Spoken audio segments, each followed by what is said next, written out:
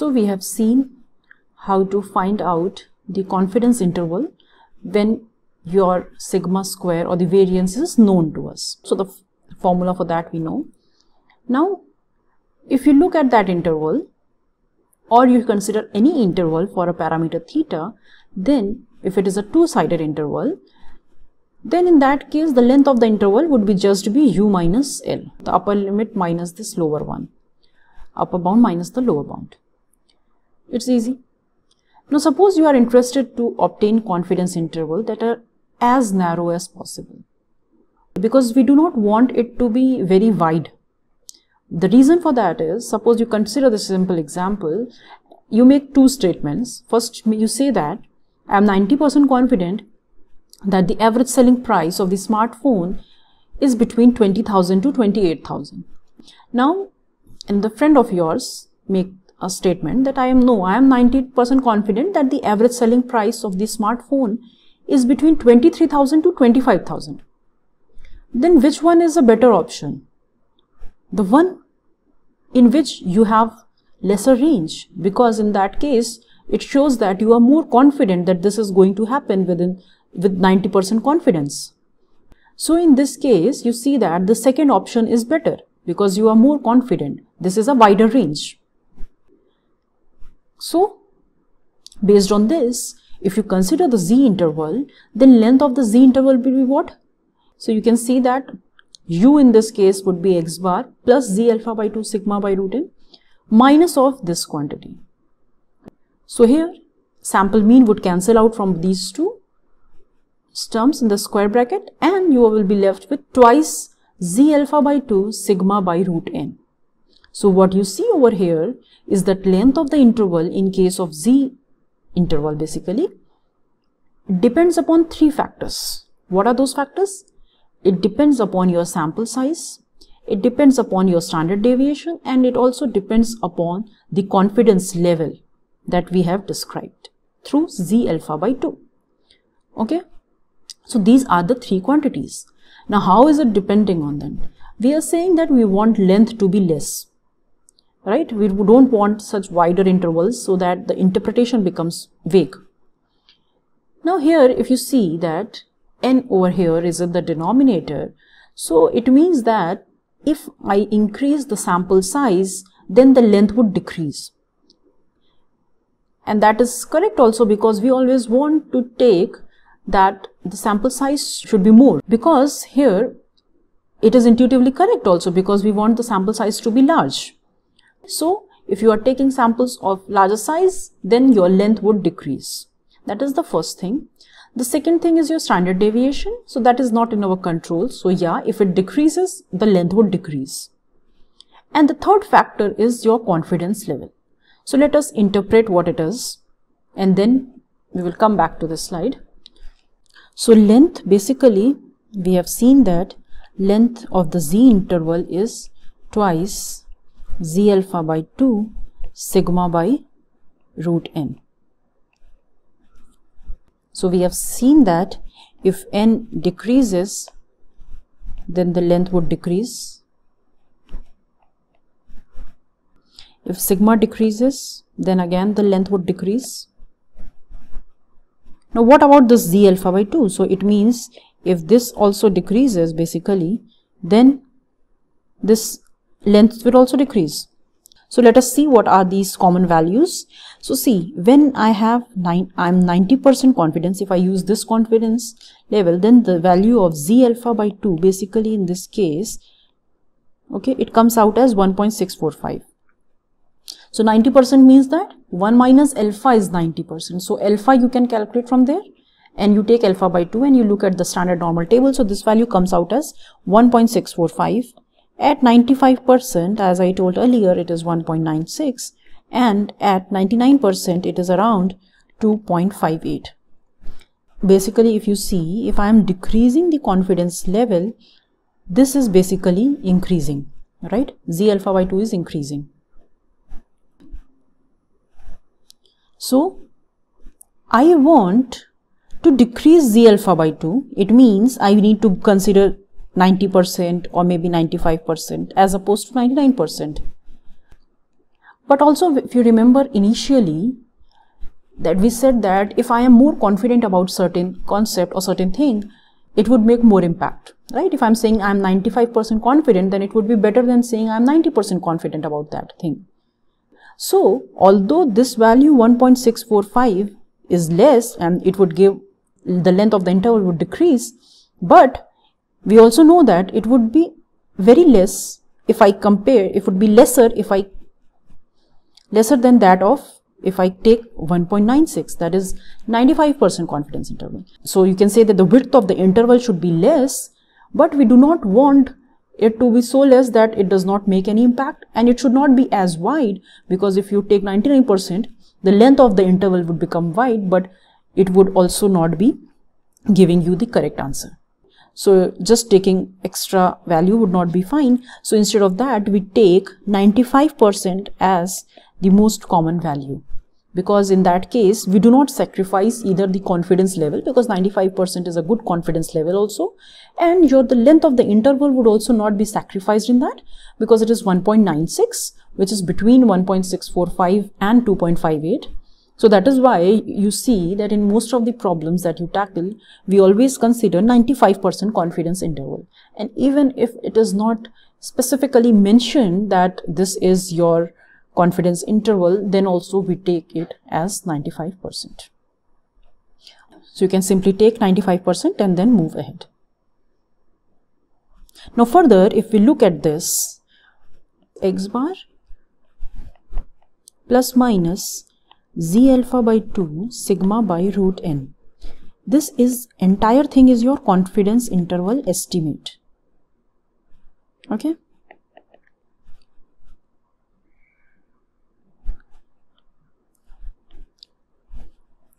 Now what is this? This x bar, this is just your point estimate in this case, right? And this is the quantity that we are adding or subtracting to it. So this is basically referred to as the margin of error, because this much margin of error can be given that, okay, it is going to be lying between these two endpoints, so we can be negligent of these two. We are giving this much width for that interval. So this is the margin of error, and that is what we denote as E. So let me just show you in the slide. So here you can see that this is what I explained to you, and that is why we say that 95% is the most commonly used confidence level. So based on the formula of Z interval, as I said, x bar is the point estimate. This entire thing is an interval estimate for mu. Sigma by root n is the standard error of the mean, because x bar follows normal distribution with mean mu. Standard deviation basically sigma by root n. So sigma by root n is the standard error. And finally, z alpha by 2 sigma by root n is the margin of error that we denote by E. And now if you look at the width of the interval from the previous slide, so it came out as twice of this margin of error, because it was twice z alpha by 2 sigma by root n. I could just quickly show it to you. So it is this. This after 2, this entire part is your margin of error. So length is basically, or you can say width of the interval is basically twice of the margin of error. So if I have to calculate the margin of error, it is basically the width divided by 2. Now, another important thing based on this is how to determine the sample size. In order to determine the sample size, you have this equation that margin of error is this. Based on this, if you solve for n, what you get is this, because n would go to the left hand side, e would come in the denominator, and you square all the terms. Now, what is happening over here? Here we are taking z alpha by 2 whole square, e and sigma square. So here we know, if you know these three values, then you can simply substitute it and you can find the sample size that is required for any given problem. So in that case, what happens over here is that sigma is often not known to us, right? Population standard deviation, that is not known to us. So we can use an approximate for that. And that approximation arises from basically your empirical rule. So if you can recall, and I think the second or the third week we studied about the empirical rule, the standard rule of thumb, which says that 95% of the observations would lie between mu plus minus 2 sigma. And then we go to 99.7 for mu plus minus 3 sigma, likewise. So here, if we consider the empirical rule, then it says that 95% of the measurements lie in this interval. So let me just quickly tell you. So the empirical rule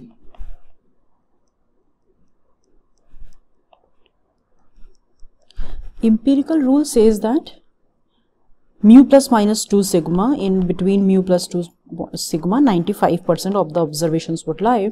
So if I consider the length of the interval, so the length of the interval in this case, or if I just consider, say it as the range, so it is what in this case? It is mu plus 2 sigma minus mu minus 2 sigma. So that would be basically, sorry, this would be plus because it is mu.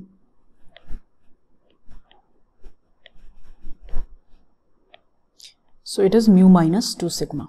Sorry, mu would cancel out and you would be left with 4 sigma. So the range comes out as 4 sigma. So if I have to approximate sigma, so what I can do is that I could consider the range of observations given in your data. So sigma can be approximately range divided by 4. So you would be given the range in your data. Based on that, you can divide it by 4 and consider that for sigma, and you can simply substitute in the formula for your sample size. Because in sample size, you would have z alpha by 2, this value would be known to you, and then sigma you will approximate from here, and then e square would be given to you. Now the point comes basically that why are we considering only 95% confidence, 95% over here? Why don't I just consider, I can also consider mu plus minus 3 sigma, so that in that case 99.7% observations would be in between these two endpoints. If I do that, then the range in this case, or the length or the width of the interval, would be mu plus 3 sigma minus mu minus 3 sigma. That basically gives you 6 sigma. Now if I have to find the approximate value for your sigma, so that would be basically range divided by 6.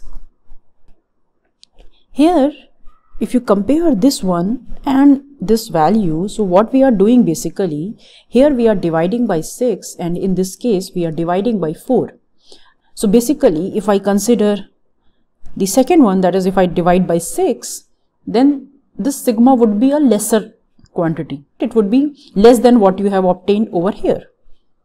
If I take sigma less, then the sample size would also be less, because here it is directly proportional, right? So if sigma is less, then sample size would be also less.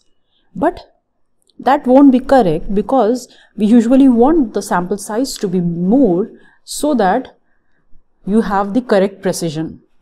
And in statistics also, we tend to overestimate the parameters as compared to underestimation.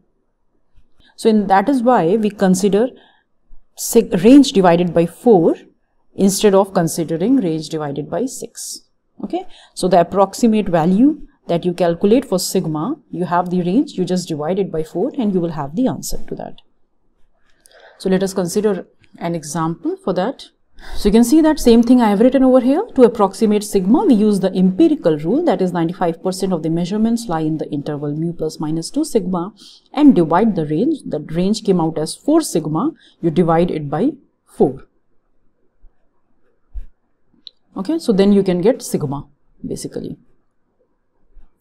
So this could be understood using this example, that a coffee shop owner, suppose, wants to estimate the average amount of money the customer spent on coffee in a week, and they wish to determine that the average is within rupees 5 with 90% confidence.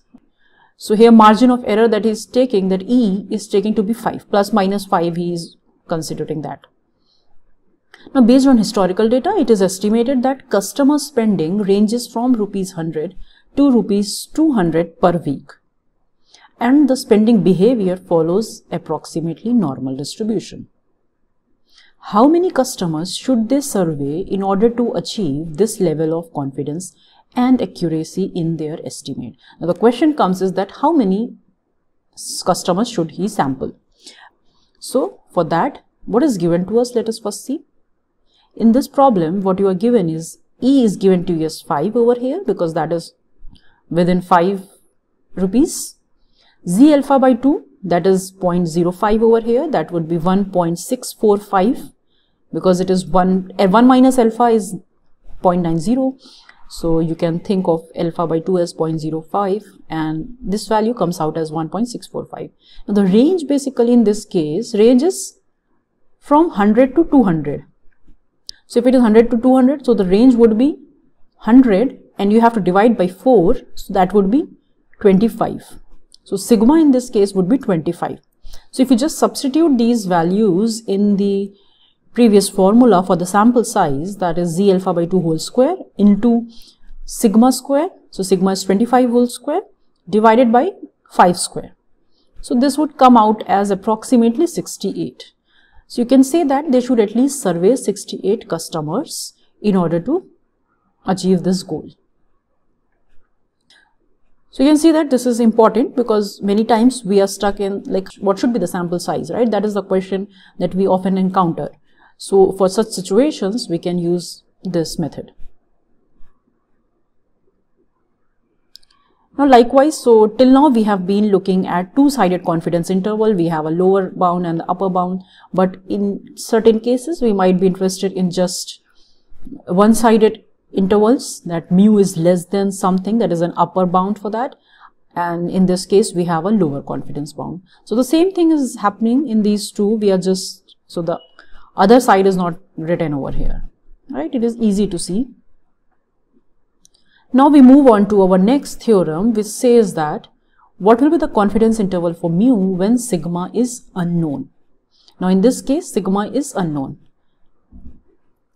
If you can recall, whenever sigma is unknown, your sigma, that is standard deviation, is replaced by the sample variance, or the sample population variance. Sigma square is replaced by the sample variance. So in that case, your t distribution comes into picture. So that is why if you have a random sample coming from a normal population with mean mu and variance sigma square, which is unknown to us, then the 1 minus alpha 100% confidence interval for the population mean mu is x bar plus minus t alpha by 2 n minus 1 s by root n. So what is happening over here? Again, you have this as the point estimate, and this is the quantity that you are adding and subtracting on both the sides. So let us see how do we obtain the proof for this. So our second theorem is about the confidence interval for mu when sigma is unknown.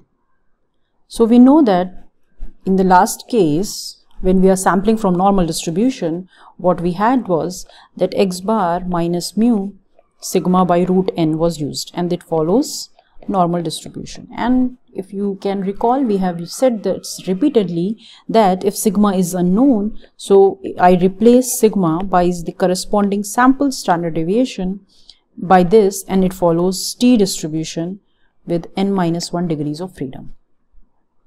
So in this case, basically we use z notation for this, and we can say this is t over here. Now we use this logic in order to obtain the proof for this. So before that, let me just make a small figure over here. Okay, so here in this case you would have t alpha by 2. So t distribution is always accompanied with alpha and the corresponding degrees of freedom also. And likewise here also you would have minus t alpha by 2 comma n minus 1. So if I look at this side, so it would be this region, and if I look at this side, so it would be this region, and in between this it would be 1 minus alpha. So this is alpha by 2 and this is alpha by 2. Now, if I want to write the probability, it would be minus t alpha by 2 n minus 1. Here t, you can say that this is your capital T, then this is less than t alpha by 2 n minus 1. This probability is 1 minus alpha.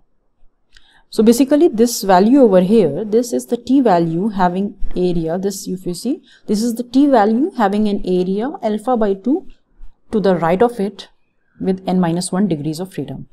And similarly this side, on the left hand side, it would be alpha by 2 area to the left of it. Now if you focus on this, we can just simply substitute as we have done earlier also, minus t alpha by 2 n minus 1. So instead of t, what I can write x bar minus mu s by root n, and this one would be t alpha by 2 n minus 1, right? So if I simplify this interval over here, you can see that I can take s by root n to the other end. So here you have x bar minus mu, this one would be t alpha by 2 n minus 1 to s by root n, and I can find it for mu.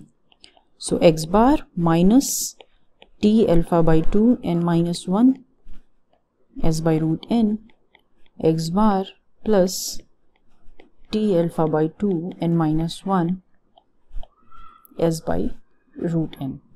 So this is the interval that we obtain. So if you can recall, in the slide it is mentioned as x bar.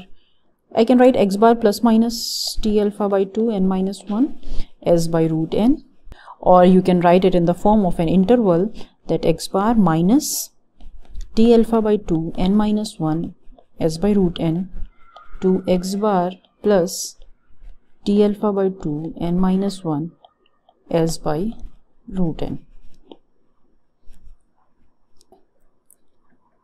So this is how you obtain the interval for your confidence interval. So this is how you obtain the confidence interval for population mean when sigma is unknown to you. And that is why we refer to it as the t interval for the mean, because we are using the t distribution concept over here. Now again, x bar is a point estimate for mu. Fine. And you consider the entire thing, that would be an interval estimate. S by root n is the standard error. And finally, this is basically t alpha by 2, this portion over here, this is the margin of error. If this is the margin of error, basically it means that obviously the width of the interval would be half of that, right? Because width of the interval will be twice of t alpha by 2 n minus 1 s by root n. Suppose you want to estimate the average time people spend commuting to work in your city, and you collect data from a random sample of 51 commuters and find that the mean commute time is 25 minutes with a standard deviation of 6 minutes. Calculate a 95% confidence interval for the average commute time in your city. So let us see what is given to you and what is asked. You are given a random sample of 51 computers, so n is given to you 51, and the sample mean, that is 25, and standard deviation, that is s, is given to you as 6. And you have to find out the 95% confidence interval, that is t alpha by 2 n minus 1. So you can simply substitute these values.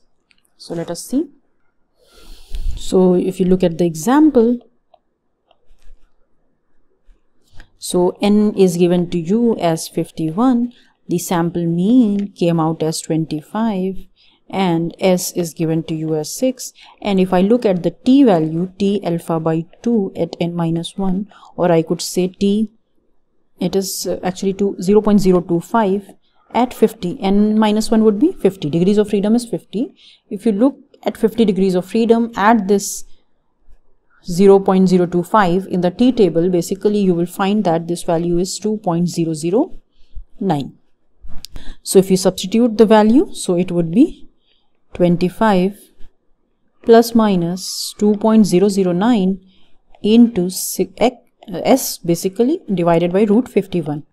And if you solve this, it approximately comes out as 23.31 to 26.6. 0.69, right? So this is the interval estimate that you obtain. So one thing that you can see from here is that if you know the concept, then the solution is easy, right? You just have to substitute the values, and obviously here the data has been summarized and you are given the value of mean, sample mean and standard deviation. Obviously when you are working in real life data, with real life data, then in those cases you have to calculate the sample mean and standard deviation, and then you can substitute it over here for a single sample problem. So in the same way we can consider this example. Suppose we have conducted a study on the acidity levels of 61 soil samples collected from a particular agricultural region. The sample mean acidity level is 5.8 pH units and the sample standard deviation is 0.6 pH units. Now you have to calculate the 95% confidence interval for the mean acidity level in the soil of this agricultural region, and you also have to calculate the same thing for 99% confidence interval. So we are basically trying to compare what happens to the width of the interval if I am changing the confidence level, because the rest of the setup is the same. So n is given to you as 61 sample size in the first line. Sample mean is given to you as 5.8, that is x bar, and 0.6 is given, that is s. 95%, 99%, so you know how to find out the corresponding t value. So it will be t alpha by 2 n minus 1. So you will be looking at 60 degrees of freedom for both of these values. So let us see how do we do that. So these are the given values. So if you look at the table, this value is actually 2 because alpha by 2 is there. So it will be 0.025, and the interval basically in this case would be 5.8, that is x bar, plus minus 2, that is the t value, into s by root n. And if you simplify this, it comes out as 5.646 to 5.954. So you can say that we are 95% confident that the mean acidity level in the soil is between these two pH values. Now if you look at the width of the interval, basically width of the interval is 0.308. So the width of the interval is 0.308 when you are considering the confidence level 95. Okay. So let me just cross check. Yes, for 95%. Next we will solve for 99%. The same values are there. The difference will come in this t value. Now the t value is over here is 2.660. Again we perform the same steps. We are just simply substituting the values, and what you obtain over here is this interval. So you are 99% confident that the mean acidity level in the soil is between these two. So the width of the interval in this case comes out as 0.408. In the previous case, it was 0.308. So you see that as you are increasing the confidence level, the width of the interval is increasing. And width of the interval is increasing from when you are going from 95% to 99%. So the precision is also decreasing. So in order to have the correct precision also, as I mentioned earlier for the sample size thing also, so we need to have 95% is a better option for us. Likewise, if we want to determine the sample size as we have done for the z interval, so here we will be considering again this margin of error was this. So if I calculate n from here, t alpha by 2 n minus 1 whole square, s square by e square. So now if we have to determine the sample size in case of the t interval, then we know that E, that is the margin of error, is t alpha by 2 at n minus 1 degrees of freedom into s by root n. Right, so if you solve this for n, you will get that n is t alpha by 2 n minus 1 whole square s square over e square. If you can recall from the previous one, that what is the difference over here? That z alpha by 2 is replaced by this t alpha by 2 at n minus 1 degrees of freedom, and sigma, as it was known there, so we had sigma. Instead of that, if we have s in this case, rest of it is in the same way. So now if you look over here, s, we know that it can be approximated basically if you take range by 4, as we have discussed earlier also. Also note that here n is present in t alpha by 2 n minus 1 degrees of freedom also. You have to solve for n only. Now how to deal with this? In order to find the value of n, we have two methods. One is the crude method, which is basically you replace this t value by the corresponding z value, z alpha by 2, and you solve this, and it would be approximately the same sample size as you would have obtained for t, because we know that t distribution approaches your normal distribution, right? It is similar to your normal distribution. So in that case, you can simply approximate it and you will get the answer. The other method is that you can use the iteration process.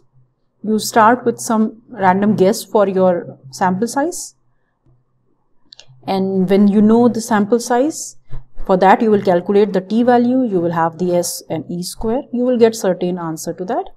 Again, you will plug that new value, again that will be the new starting value. At that degree of freedom you will calculate, and you will keep on doing it until you see that the difference between the two sample sizes is very, very less, right? So once it saturates, you can consider that particular n as your sample size. So this is the basic method for finding for n. So we have seen till now that if you have to find out the confidence interval for the population mean, so you have two possibilities: either you know the sigma or you do not know sigma. When you know sigma, that is the standard deviation, you get the z interval. In the other case, you get the t interval. And how do we find the sample size in both the cases, that we have also seen.